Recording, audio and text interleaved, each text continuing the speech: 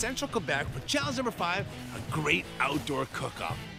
Our 6 explorers, they must prepare an authentic wilderness dish using some typical camping food plus natural ingredients found right here in the wild.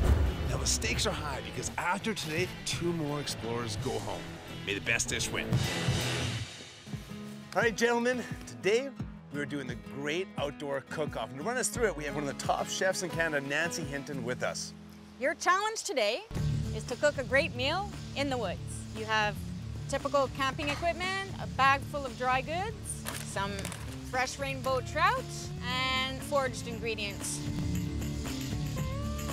You'll be judged on taste, originality, creativity, and of course, your use of the foraged ingredients. I was not expecting a cooking challenge, but camping and cooking goes hand in hand. Yeah, I'm excited. I definitely enjoy eating food, but cooking is not one of my fortes, I will admit. We'll see where it goes. Here are some of the wild edibles. So we have some fiddleheads here, lamb's quarters, just like wild spinach. This is the lady sorrel, it just tastes lemony. I have very little knowledge with like edible plants. I'd probably be eating poison ivy if someone didn't tell me what it looked like. This is a really good survival plant. Some live forever here because it's really gorged with water. It's super nutritious and it's pretty tasty. This is garlic mustard.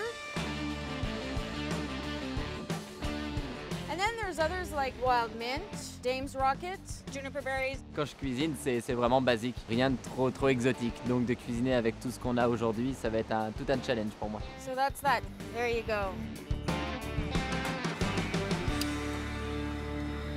So starting now, you have 1 hour. Come on up, grab the ingredients you need, and let's get this thing going. Chop, chop.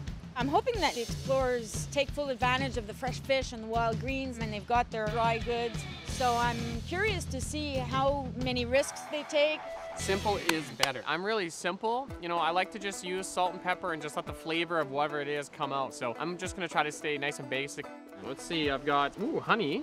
I used to work on a bee farm, so I am a honey connoisseur.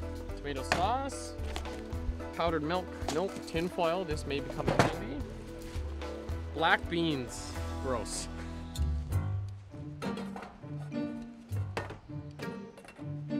It's very new for me. I will make a fish with, I don't know what, for the moment. It's a surprise. I'm just making my menu. Just gonna start banging out this fish here. Being a traveler, I get to go all over the world and try different cuisines, so I'm a big foodie. So I do like to try different ingredients from different regions of the world. All the way, touch it. When it comes to cooking, I'm an experimenter. I like to cook fish when I'm camping, like in coals like this too. I find a lot of times the fish will just cook slowly, and then I'm hoping the stove is gonna act like that. I'm not a very sophisticated person. I've been sort of on like a macaroni and cheese binge lately. There's no cheese. So I was really banking on that mac and cheese.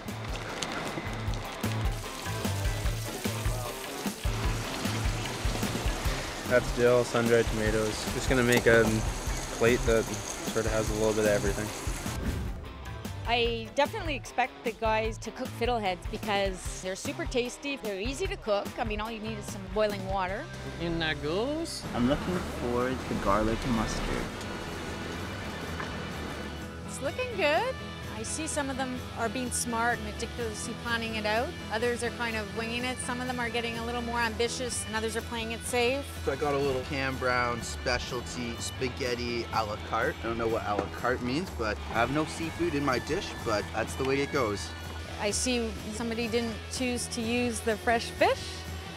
That disappoints me. All right, fellas, 5 minutes left. Finish up what you're doing, and we'll get these judged.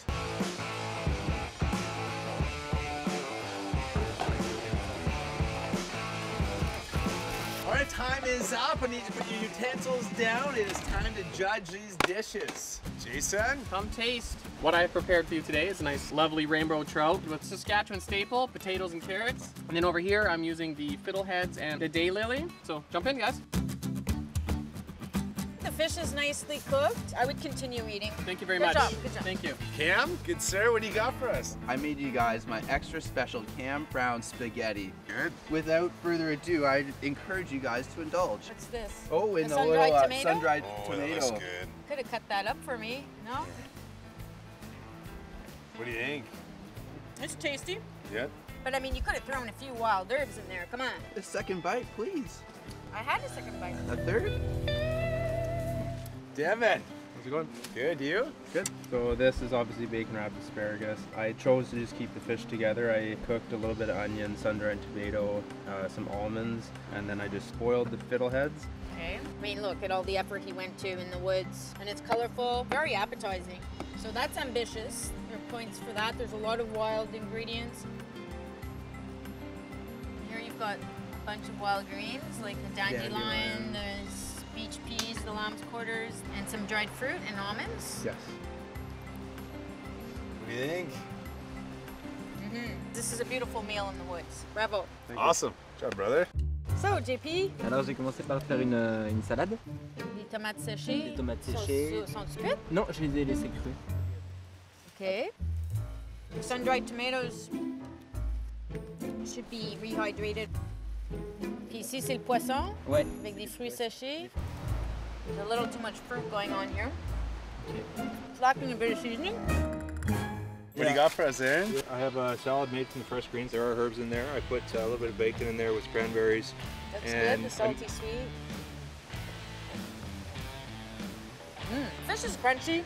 The others were all soft, which is good. Although I just got a whole juniper berry. Whoa, that's overdoing it. But I mean, at least you tried to use them because the flavors go well. Right. Way to go. Thank you. All right, Josh. What I have for you here is trout. Inside I've glazed it with honey and a mustard. I've just taken those fiddleheads and then put butter, some herbs in that, and tinfoil, cooked it right over the stove. Fish is good. A tad overdone. Better that than underdone, right? Yeah. So no, that's really good. You're gonna have a hard time deciding, I think. This is it, fellas. Nancy's got the result. You all did a pretty good job. Some were more elaborate, others played it safe and didn't take full advantage of the ingredients. This is elimination round. Bottom two will be going home today. In fourth place, we have Jay. Jay kept it simpler, but he was smart with his planning, good technique. In third, we have Josh. The fish was slightly overdone, but I mean, overall, it was tasty. In second place, we have Aaron. Aaron is the only one that served up a crispy fish, which was nice. And in first place, we have Devin. Definitely an ambitious and successful dish. The flavors and the use of wild ingredients was there. JP, Cam, sorry, this is it. It's been an honor, guys. Need a slice, boys. Sort of upsetting, I would say. Nothing much you can do, but keep your stick on the ice, shots on net, and that's the way she goes. Gonna miss you, brother. JP. It was a very good adventure. I met great people and I learned a lot of things, so now I can continue to enjoy my own adventure.